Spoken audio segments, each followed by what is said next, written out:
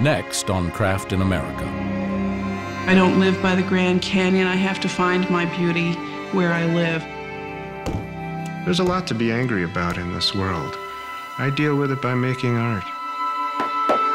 For a lot of people, the closest connection they have to nature is a piece of wood in their home environment. My work is a direct reflection of the landscape in which I live. It's a raw, naked, truthful landscape.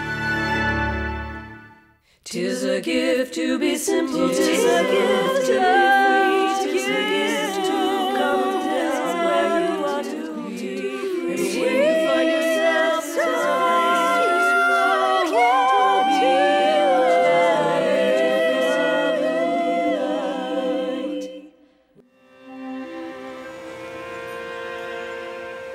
Sweeping pastoral vistas. The refuse of city streets. The limbs of a particular tree. The headlines of the morning paper. Artists look to the world around them for inspiration. How does landscape influence the act of creation? And how do artists translate this influence into a landscape shaped by their own hands?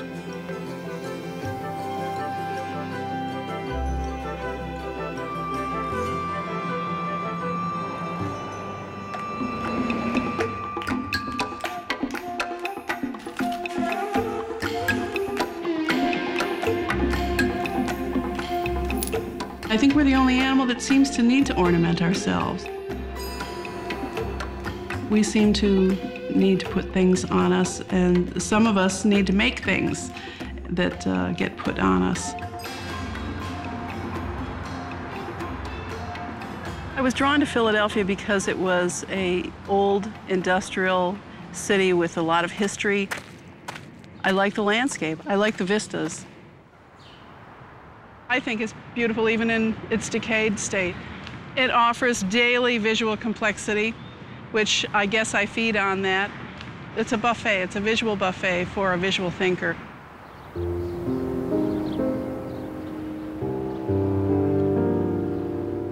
This field has been a design laboratory in the middle of a very busy city. These plants will be in a tiara that I'm creating called a tiara of useful knowledge.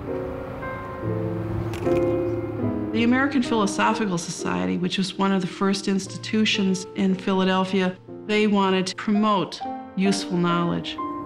That concept of knowing what may be important in the future really resonated with me. This is the milkweed plant. The sap is a very sticky substance that's useful for adhesive. Bumblebees. I've started paying attention to grasses. Switchgrass could be used for automotive fuel. Look at these wonderful things. Some people consider these weeds the worst weeds in the world, but I think they're beautiful.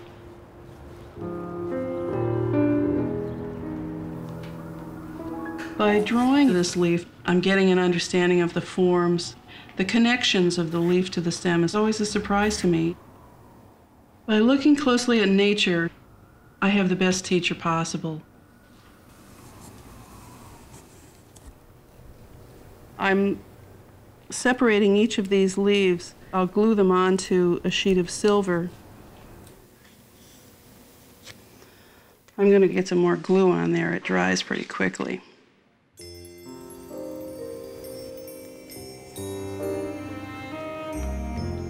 I studied art at Western Michigan University, and one professor suggested, why don't you start drawing with the saw? Why don't you bring your art into your metal?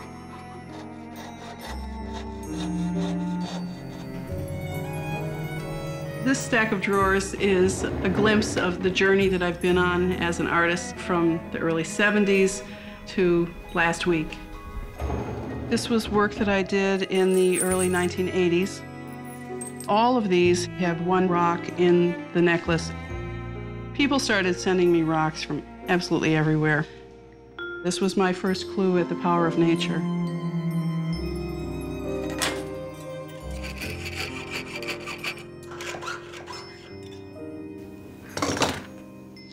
Now I'm going to go to the rolling mill. This is kind of like a printer's press. Now it's left a very subtle impression of the veining. I just have to get the glue and the actual leaf off. Then you have a nice piece of silver that is an echo of the leaf. For about 7 years, I produced a fair amount of volume, and I was getting some coverage in the fashion magazines. Then at a certain point, I decided I needed to stop and refuel and begin thinking about a new body of work. That's when I started a huge amount of research on the history of jewelry, seeing how it was expressed in different countries in different time periods. Whether it was just a simple floral wreath or a skin marking, it has always been with us.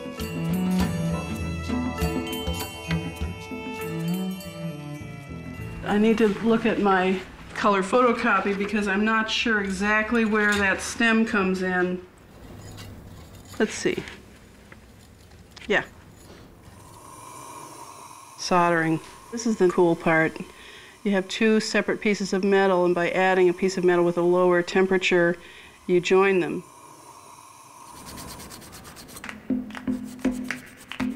I've done all this research. Then I decided I needed to do work that was authentic. It had to be of its place, of its time. So I thought, okay, now I'm going to narrow down, and it's got to be within a block of my studio. It's going to be somewhere within this block. It has to be here. If it's not here, it's not real. Is it tire treads? Is it sidewalks? Is it pigeons? What am I going to use? What am I going to use? I live in a neighborhood with a lot of problems, so I thought I had to look at that. And then I realized, here it is. It's always at my door. Every morning when I come in, I find a few laying there. These little plastic containers for crack cocaine.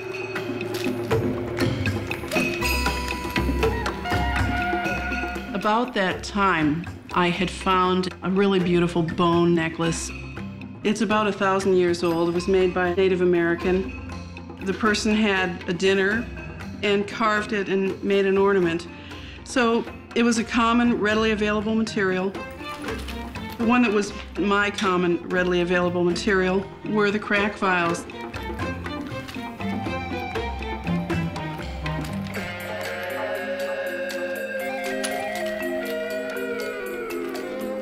These pieces are the plastic caps of the crack vials cast into gold. As I started doing this work, people started responding to it. Some people are troubled by it, but I have to bring these issues up, and it's not going to please everyone.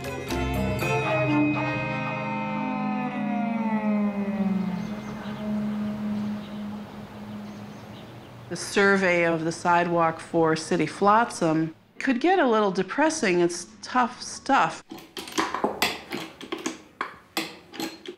And I asked, what's beautiful here? I don't live by the Grand Canyon. I have to find my beauty where I live. So that's when I started to look at the weeds across the way from the studio.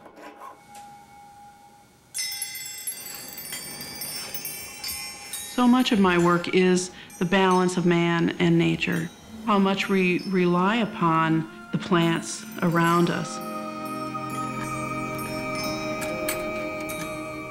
I'm still in the process of working on the tiara of useful knowledge.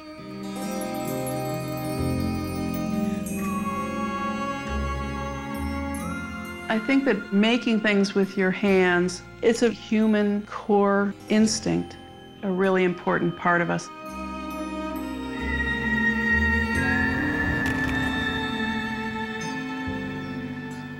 And I think if we pay attention to the tactile power used in craft, we will come to realize those are probably the best and the purest values to have.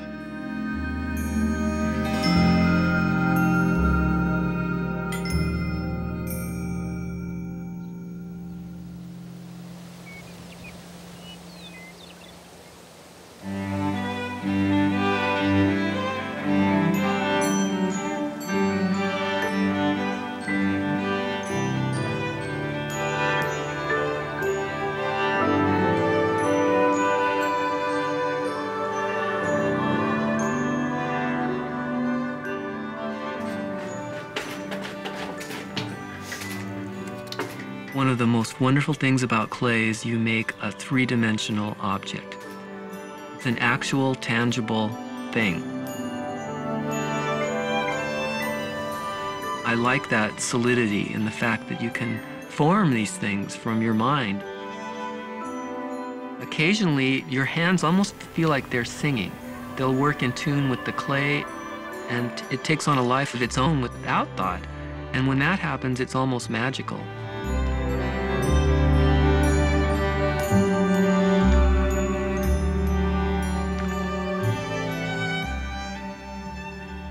I'm still playing. You're not supposed to really be playing and enjoying yourself so much when you're 47 years old, but I do.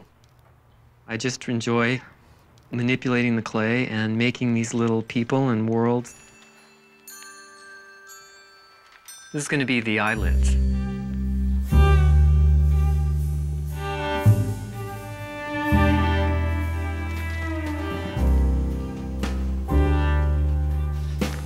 The first time I worked with clay was one year. It had rained a lot and a hillside had slipped away, and so we saw some clay. My father and I dug it out, and I brought a bucket of it home. And the first thing I made was a Buddha. And I'd make surrealistic houses, little fantasy places. My mother's friends would come over and buy my pottery. And so that is what got me started.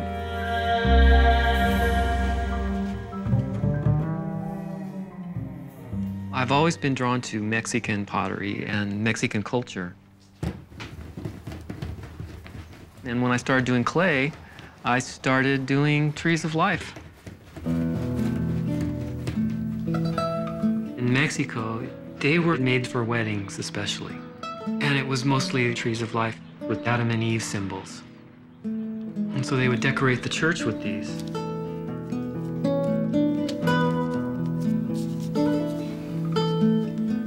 They have their roots in the earth and they're reaching up to heaven. So it also shows man's quest for spirituality in our lives. I feel like all of the nature that's left is like the remnants of the tree of life, and we have to appreciate all of it and be grateful for all of it.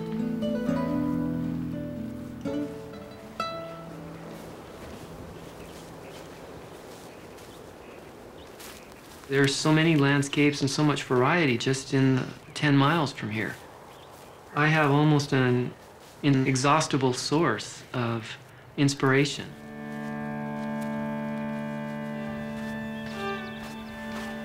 The dunes here stretch for about 22 miles, all the way to the Grand Dune, which is the highest dune on the West Coast.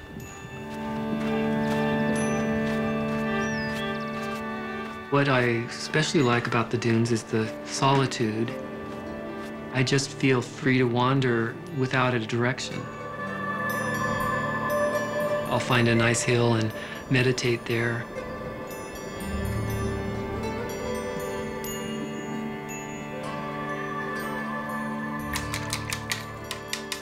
This is the lupin bush that grows all over the sand dunes and has the flowers that are from purple to white. You can't compete with nature, you can just try to reflect it and be a part of it. I can't capture the bird songs in my pottery. and the sound of the wind, your feet on the sand. I personally don't think that any artwork is as beautiful as nature. I can't do that on a tile. It's just too infinite.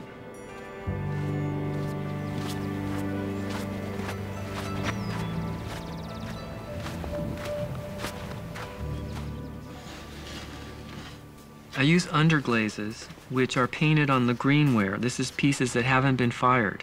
It's just the dried clay. Then I fire those one time and then put a clear glaze over that. So it's fired twice. It comes out of the kiln looking like water on stone. I can remember as a child coming to Tijuana. You'd see color everywhere. Whereas the culture I came from, people were reticent. So I used hundreds of colors.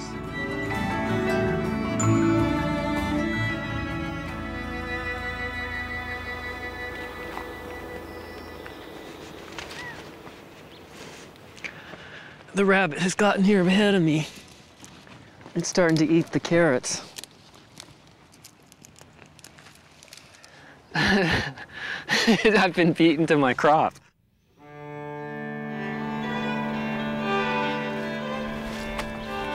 I can grow trees from seeds and cuttings in my yard, but with the trees of life, I can create my own tree. I've just sort of gone off from the Mexican version and added on my own images. This one's a California burning oak tree of life, because oak trees need fire.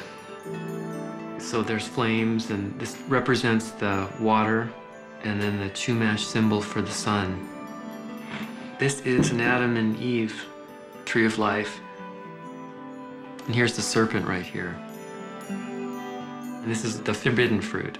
It's broken open, so it's just waiting for you to take a taste.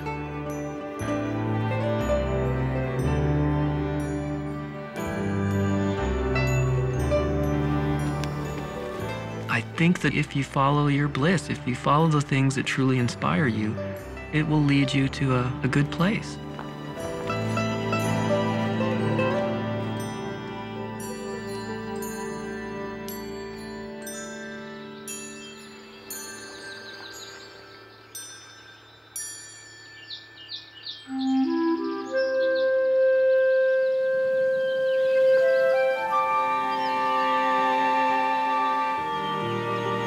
Craft is not always an individual pursuit. Built during the depths of the Great Depression, Timberline Lodge is the result of contributions from scores of artists. It is a prime example of how craft draws inspiration from the landscape and can become part of the landscape as well.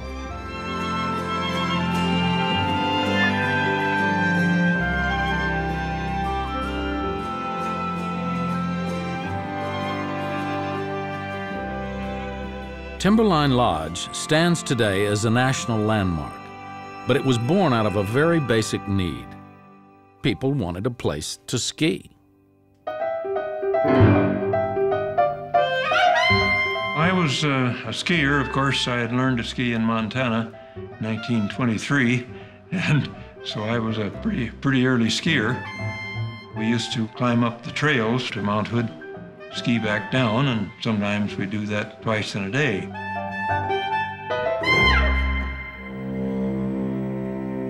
The Depression came along, and President Roosevelt started the Works Progress Administration. The WPA put people to work, building highways, building tunnels, whatever had to be done. B.J. Griffith was the administrator, and he decided, well, wouldn't it be a great idea to build a ski lodge and build it by hand? Well, the workers were brought up on a rotation basis with the WPA. To sign up for relief work, they lost some of their pride doing it, but that's what they had to do. They worked all during that winter in the snowstorms and the bad weather. The point was to put people to work during the Great Depression, not only carpenters and stonemasons and engineers, but also craftspeople, artists as well. They were just as much out of work as everybody else.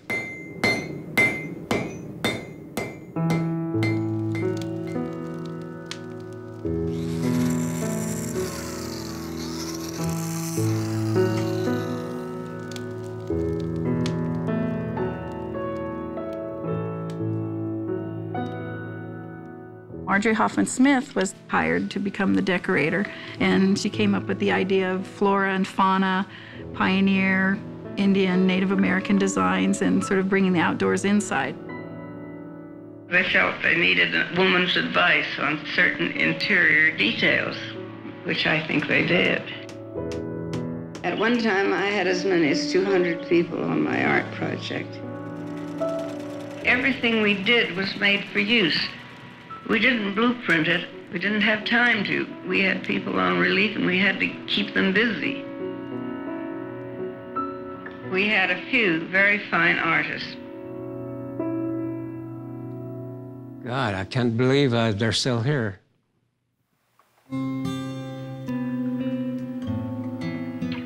It brings back memories, some very precious memories.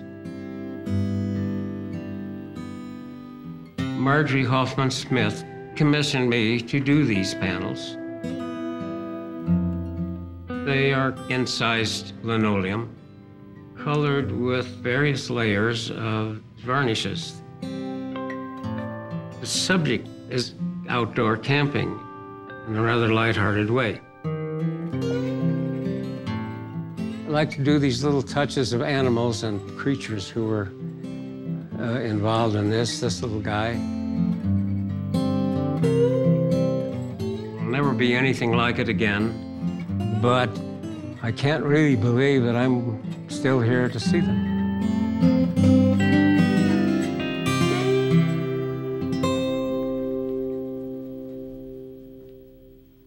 Timberline Lodge is a National Historic Landmark.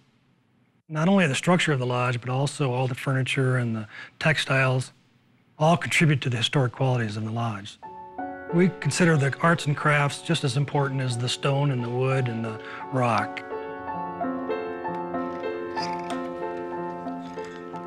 The restoration began in 1975 with the idea of replicating the original textiles. Marjorie Hoffman Smith kept all of her watercolor records. And from those records and black and white photographs, we figured we could recreate them. We have a little bit of freedom, and craftsmen like that little bit of freedom, but they're close replicas. Okay, one done. The WPA was sort of a moment in history. The proudest part that I see in all these years of me doing restoration is that we're the link between those generations.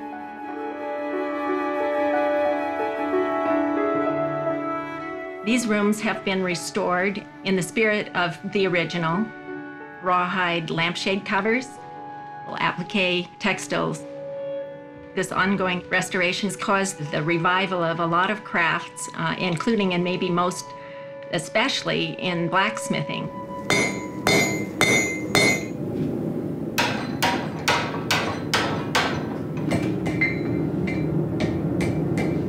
Making a ram's head fire poker. There aren't many pieces of ironwork in the lodge that we haven't duplicated at least once. The hanging lamps, handrails up and down the staircase, a lot of the door hardware.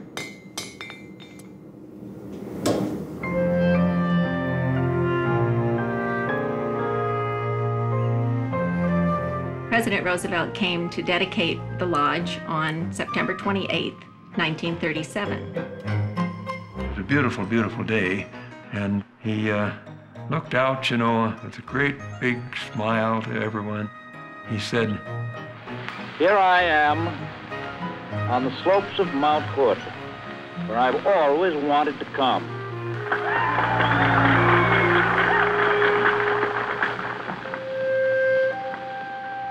I am here to dedicate Timberline Lodge, and I do so as a monument to the skill and faithful performance of workers on the rolls of the Works Progress Administration.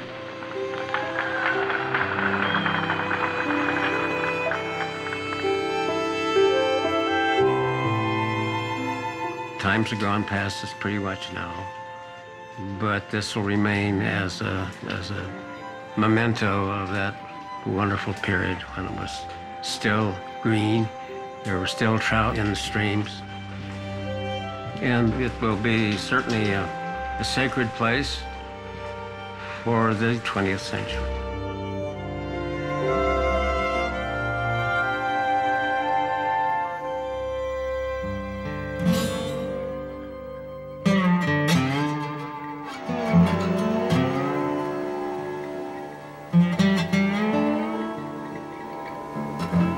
It's like a cathedral of cactus out there. Saguaros that are the sentinels of the Sonora. It's a raw, naked place that speaks to the truth. It's a truthful landscape. My work is equally as honest because it's a direct reflection of the landscape in which I live. I try to draw a truthful line from the desert right into my heart and right out my graver.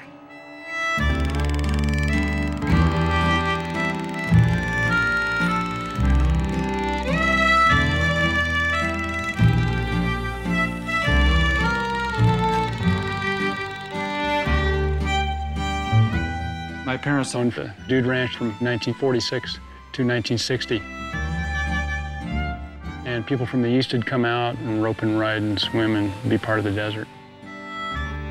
So it was quite a great place to grow up. It was the perfect childhood. I remember having a little toy with some scrolly kind of engraving on it and just being fascinated by that, by the intricacy of it. So I'm still fascinated by that. A child that just got older.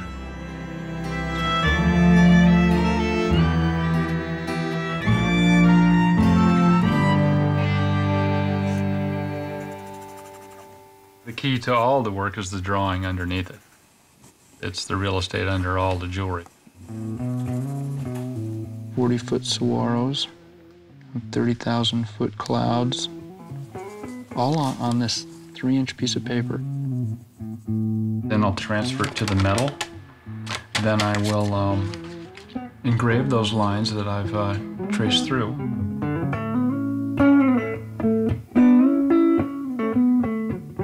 I've included Western motifs in my work because I live in that landscape, in that lifestyle.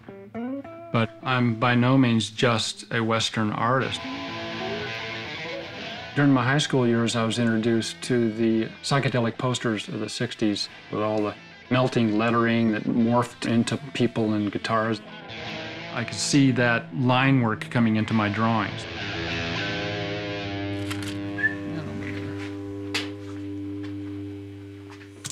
I started engraving at the University of Oregon at Eugene. It was a very disciplined, very hard thing for me to do, a young man to buckle down and study that, but I was intrigued by it. I'll gently heat the piece, lock this in tight so it won't move when I'm engraving it. Engraver's ball over here, which is basically a sophisticated rotating vise, but the tools on this bench haven't changed in 400 or 500 years, except for the pneumatic graver. When you're finally down to the point of the graver, then you're at the razor-sharp decision-making. The resistance pushing the graver allows you to control your line better.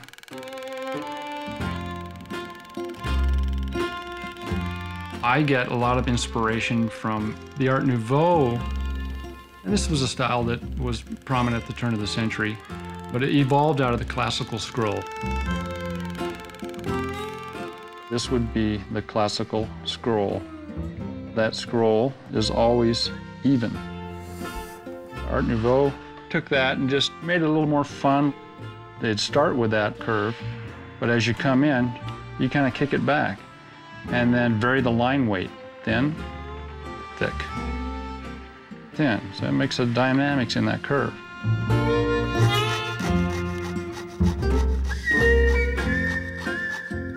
And I like to leave about 1/3 of a millimeter outside my engraven line because it forms a strong silhouette. You basically have 3 lines determining the shape.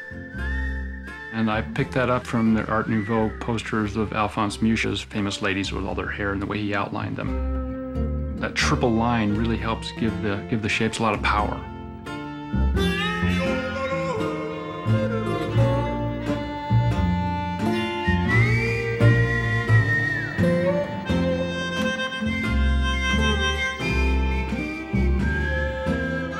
I think I gravitated toward the medium of jewelry because you get to control your own little world and you're creating this fine object that people can appreciate.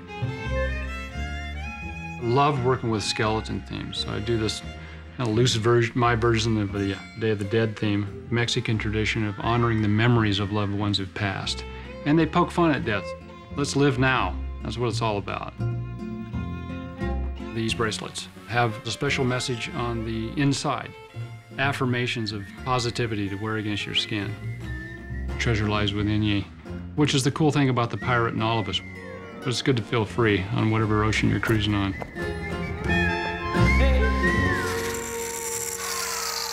My sculpture is a completely different thing than working in the jewelry because I'm working with found objects. I've amassed about 35 tons of stuff in my yard. I call it the Library of Visual Solutions because that's exactly what it is. All the sculpture I do, I choose from this library of shape. Look at the implied primitive face.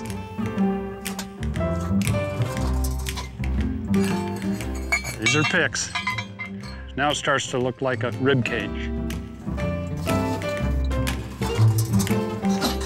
This, I'll just give it a new life into sculpture, parts or whole pieces.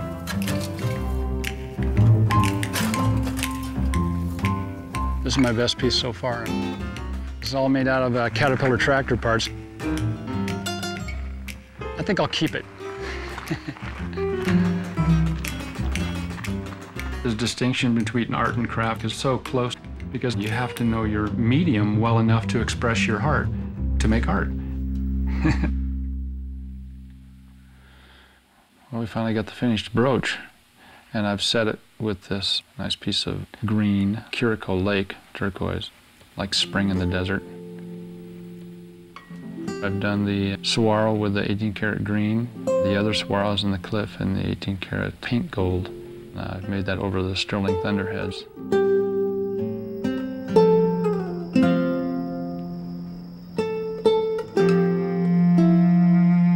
The Sonoran Desert at dusk. This is truly a peaceful place and truly paradise. I can crank out that intense work because I've got the contrast of this beautiful, peaceful place that sustains my spirit. I've got a lot to do here.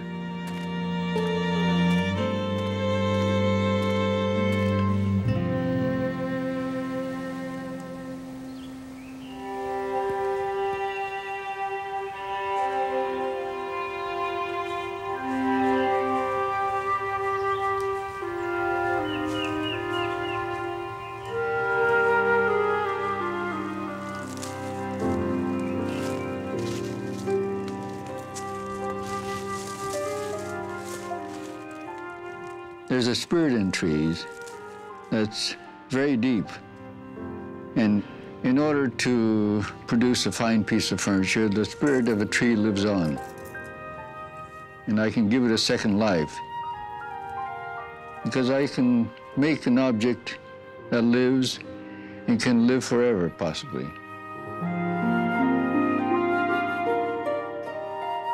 Dad really believed that there are spirits in the wood that enhance people's lives. And, you know, not everybody can live in the woods, but they can live with wood and stay connected to nature and to the divine in that way. George Nakashima is one of the formative designers of the 20th century. He was influenced by traditional Japanese design, by American shaker design and country design. So there are influences, but he took these things and combined them in a way that nobody had ever done before. Maybe 10, huh? Yeah, maybe. Well, I guess my dad was my primary mentor, although when I grew up with him, I didn't think he was anything but Dad, or that he was doing anything unusual that dads didn't do. I was born in Spokane, Washington. I've lived almost every place else, such as France and Japan, and then India.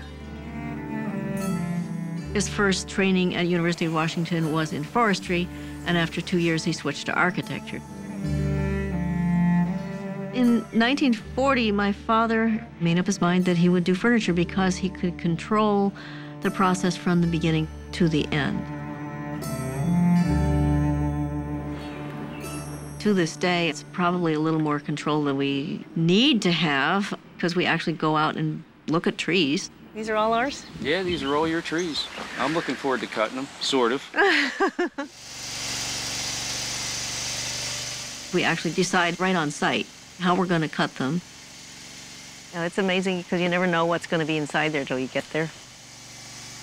Dad used to take me along to the lumber yard, and he'd say, well, when you cut a tree, it's like cutting diamonds, and we'll cut it this way because the grain's more beautiful that way. Wow! Oh, wow, look at that. Beautiful.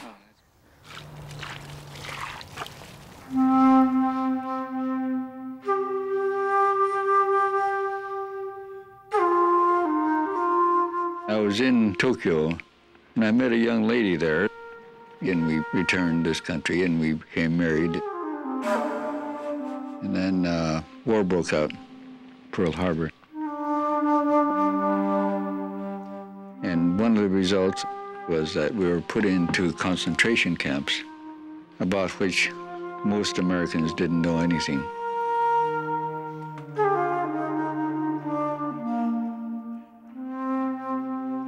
In the camp, Dad would teach this fellow woodworker how to design things, and the fellow would teach him how to make things. So they developed inventive ways of using the old army cots and scrap materials. I still have the toy box that he made for me when I was in camp.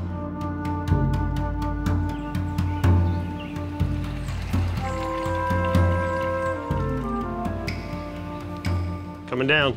Go for it. Art has to be beautiful. Craft implies, in my father's definition, that it should be something that's practical and useful in life. When Dad first had his show at the American Craft Museum, it was the first time it was exhibited as if it were works of art. Up until then, it had just been furniture.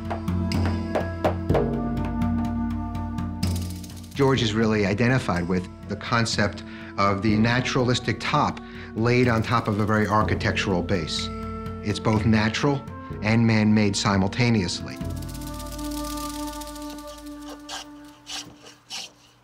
Yeah, I worked with George for 17 years or so. One of the approaches that George took was looking for the soul of the tree. It means that the woodworker has to not impose his own thoughts on the tree. The tree is given a chance to come forth with its story, and in that dialogue, convey something to the woodworker.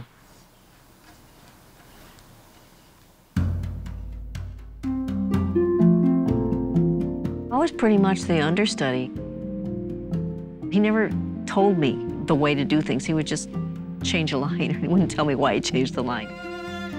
And I can't count the number of times I was fired while Dad was alive. It was very good discipline. In 1984, he came across an enormous walnut log, and he had this dream to make peace altars for each of the continents of the world. Yeah, that's good. Pretty flat. No twist. No twist. He thought if people had an altar where they could resolve their differences, that we would be that much closer to world peace. He made the first altar, which was installed at the Cathedral St. John the Divine in 1986. He was trying to negotiate sending a peace altar to Russia when he passed away in 1990.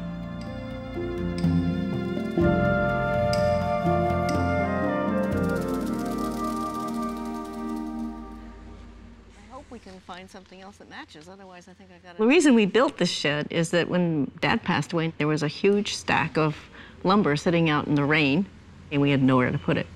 Nice smaller board from that. So I thought momentarily of maybe selling it at that point. Pretty. And then we thought, well, you know, that's Dad's last legacy. Yeah, that'd be nice.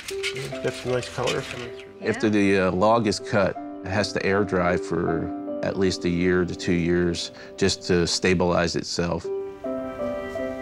Once they're dried, select them for each particular job that we do. And it's a long process. Mira Nakashima is really the only true heir to the Nakashima legacy. Mira is now functioning in exactly the same way that George did, making decisions about how to cut the board, Get rid of those corners a little bit. where to put the legs, where to put the butterflies. She's the only person who is designing in the Nakashima style. Her work is somewhat different than her father's work. What that means really is the pieces that are coming out of the studio today are Mira Nakashima pieces. I just sort of picked up the pieces where Dad let them fall and have tried to continue his tradition and explore it a little further. In India, they believe that beauty is man's connection to the divine. Dad's whole operation here has been, he called it his karma yoga, his way of being, which is a form of meditation. Some people get it, some people don't. But I hope that that tradition can continue somehow because it's very meaningful, it's very important in our world today.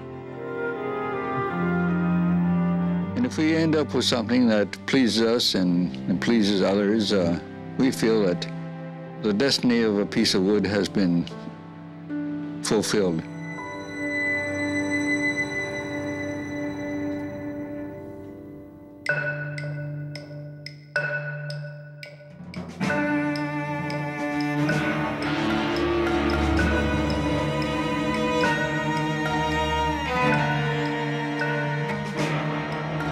Human history is filled with follies. And we keep repeating the same damn mistakes over and over again. We don't even wait for a generation to pass sometimes before we launch into a new mistake.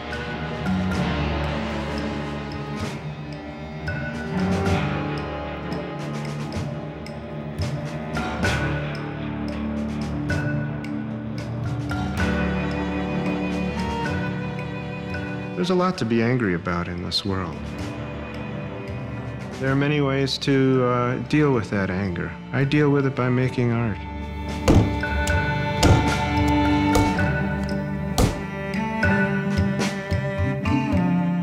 There's a rich and terrific history of artists protesting war.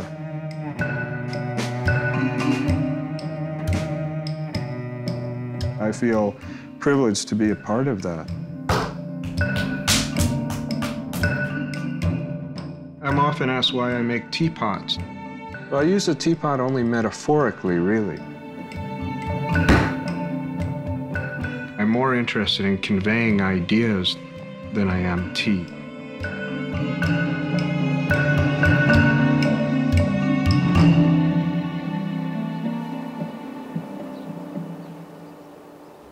In 1980, I first came to Montana. I loved the expansive landscape. But I don't know that the landscape really affects the work. I'm working out of a political landscape, really.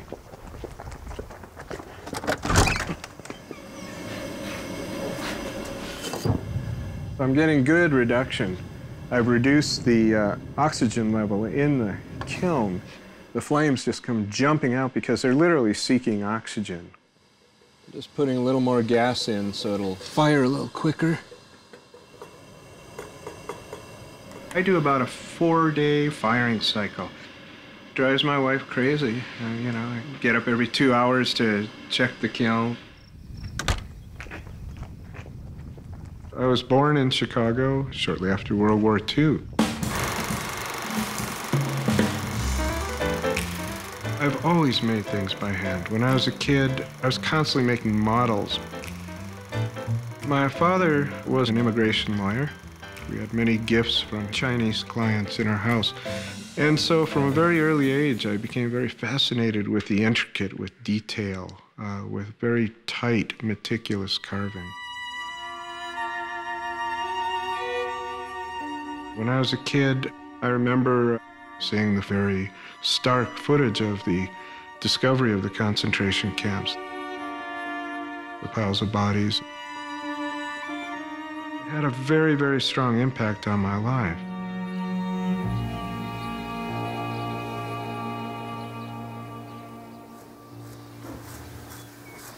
I'm carving ears. There are two different clays that I layer, so that what I get in the end is something that looks very much like sedimentary rock. It's part of this ongoing project that I call the Legacy Project. And it consists of a pile of ears. The pile keeps changing. And there's so many different layers of meaning.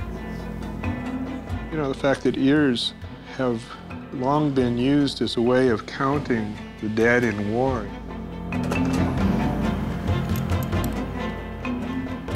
The other thing about the pile of ears is I was very much trying to recapture the sense of the pile of shoes.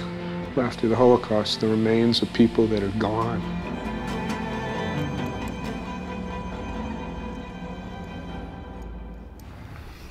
So there are ears that are stone deaf. They're not learning the lessons that are all around us. You know, I work from a place that's deep inside me, that I'm very passionately angry about. I'm pissed off that there are nuclear weapons, you know? If an artist can't say what they really feel in their art, you know, what the hell is the point? Okay, after. You got it. Okay.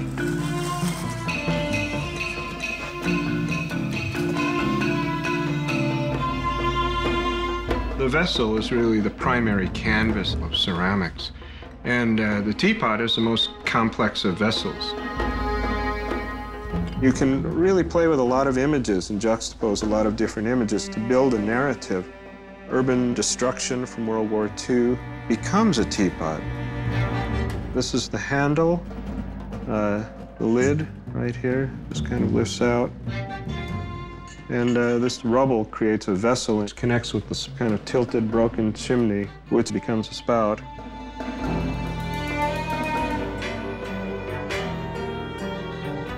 The teapot was literally invented in Yixing, China, about 1500 AD. Suddenly, there was an explosion of creativity.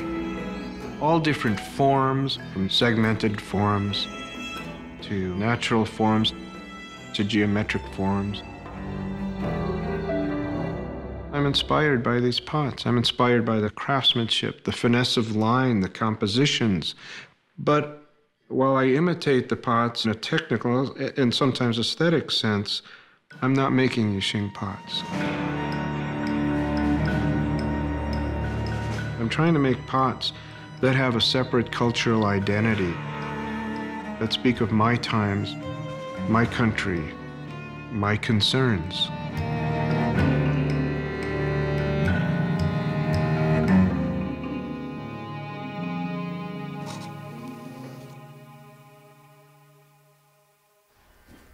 These are going to be for clay tiles in framed editions. Press molding is kind of like printmaking, really, in ceramic.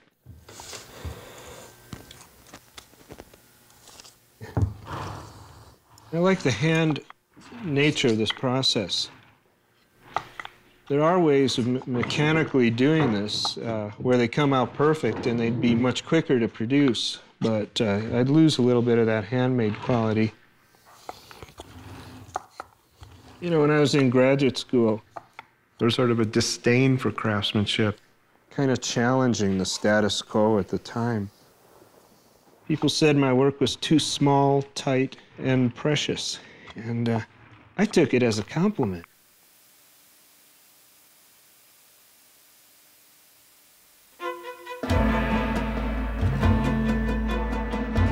There was a Chinese master who once said that to make art, you develop an infallible technique and then place yourself at the mercy of inspiration.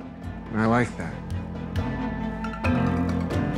You know, a work of art can't rest on technique alone. There has to be a strong idea, a strong concept behind that.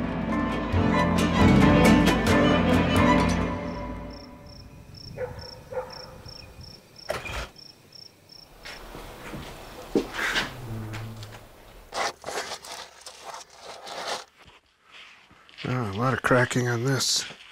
There's a high degree of loss with this technique. This is a pretty one. Our human species is very amazing. You know, we have these two potentials between creation and destruction. If all creative people stopped making art, I really think we'd perish as a species.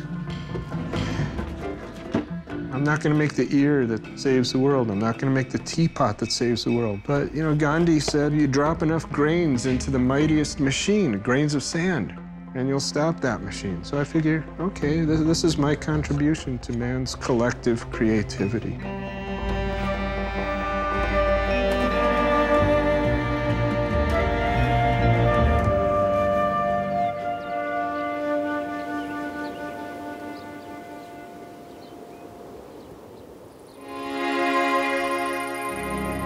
Working with our hands has always been with us, and it will remain. I try to celebrate this beautiful earth, and it never ceases to inspire me. You perfect your craft, and then you start putting your voice into it, and your line, and your heart. The real struggle, I think, is a creative struggle. It's got to come from within. You're the only one who knows your passions. And it's transferring that feeling to other people so that they can understand the beauty of the divine.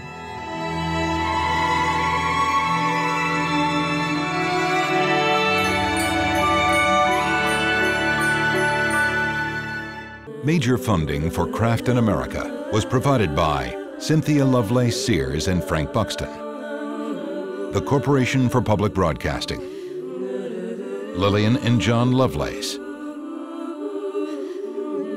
L.L. Brownrigg, Wingate Charitable Foundation, Helen and Peter Bing, the National Endowment for the Arts, Stolaroff Foundation, Kathleen Collins. Additional support was provided by the following.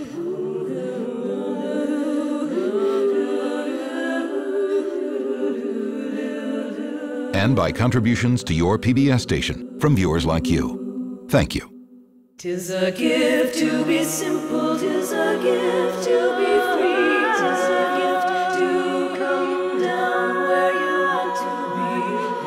When you find yourself in the place just right, we'll be in the valley of love and delight. When true simplicity is gained, to bow and to bend, we shan't be ashamed. Turn, we'll be our delight till by turn.